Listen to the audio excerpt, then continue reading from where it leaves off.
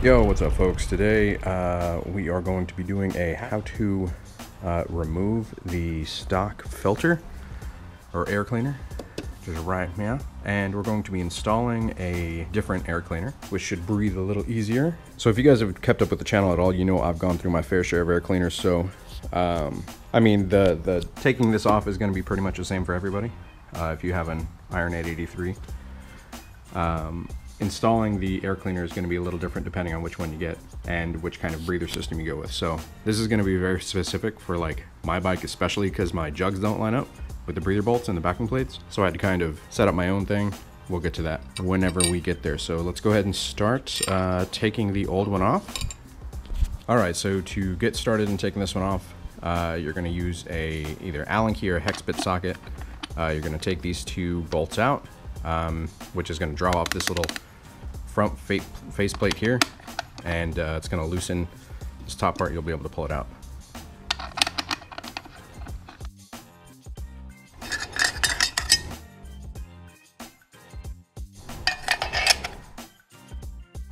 After that, you've got these Torx bolts. So you're going to get a Torx bit. All right, so these are T25 Torx bits. So let's go ahead and take those out.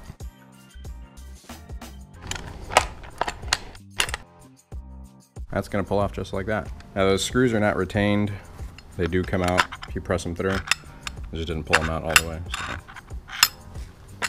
At this point, you're going to need to take out the breather bolts, which are here and here, which requires a socket. Traditionally, you want to get a deeper socket. I was able to make this one work. All right, that entire piece comes off just like that. At this point, all you have left is the little bracket piece right here. That is going to be a Allen key or a hex bit as well.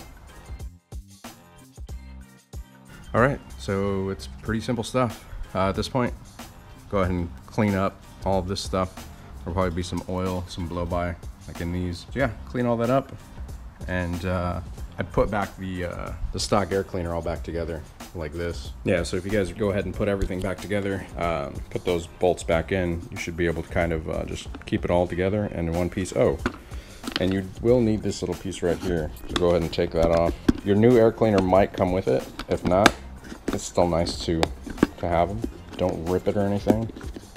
It's basically a like a gasket that'll go in between the throttle body, between the air cleaner, so you know no air seeps in. All right, so I've got that all cleaned up, wiped down, making sure there's nothing in there.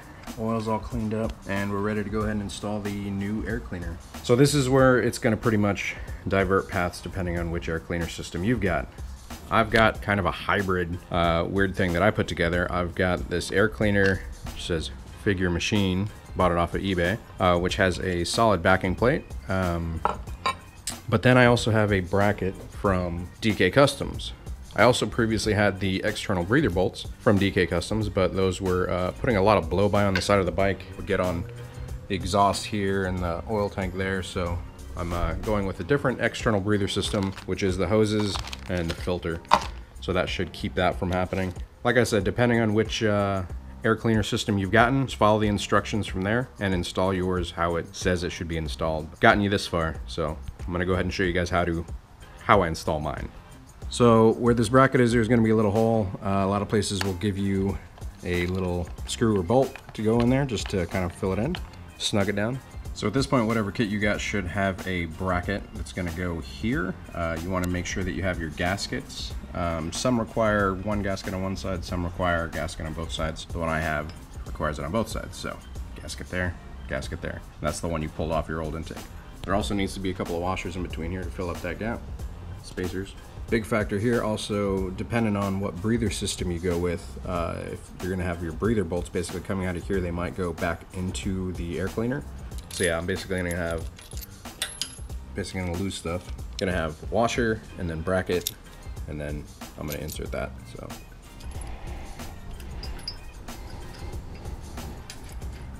all right, so the breather bolts are in.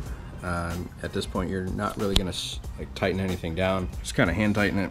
Make sure everything's lined up. Here, here, here. At this point, we're gonna put on the backing plate for the new one. It should line up. All right, at this point, all those lined up. Backing plate has been put on. I'm gonna worry about these in a little bit because these are like keys for the breather bolts because this backing plate is designed for the blow-by to go back in, but I'm routing it externally. So I'm gonna have to find some bolts, basically plug that up like I just had it, but they're a little shorter because I need clearance there. So, like I said, at this point, you can probably go ahead and snug these down, and you're going to put your filter on there, and then you're going to put the faceplate over it. All right, you can go ahead and get that faceplate on there. Now, on these screws and bolts, you definitely be using Loctite. Learn from my past mistake. I've got a video where a previous filter fell off. So, you know, just a little drop of blue Loctite on these. All right, so we're gonna add the hoses and the clamps to the external breather system. Let's go ahead and do that. All right, went ahead and ran the hoses, put the clamps on, ran it up to the filter way up here. That would be ridiculous. Now, you definitely have to trim the hoses. Let's have it set like kind of right here. Go ahead and trim those off. All right, at this point we've got the tubes trimmed up. Things kind of angled correctly. No kinks really. I don't really have anything snugged down at the moment, but at this point, whatever filter you're installing, if it's just the filter and not an external breather system, you can go ahead and snug everything down. If you have torque specs, look at torque specs. Yeah, and like I said, just make sure you use Loctite because this is right on the side of the engine. It's gonna shake, so be sure to use Loctite in any bolts. And these, there's the 3 in there. Use Loctite on those. At that point, you're good to go. Air cleaner installed. If you've haven't looked into a fuel management system yet, I would recommend going and looking at that. If you have an exhaust, air cleaner, and a fuel management system, then congratulations, you've got a stage 1 kit all said and done.